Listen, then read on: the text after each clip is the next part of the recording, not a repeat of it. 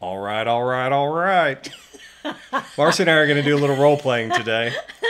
Not that kind of role playing, but fun fact.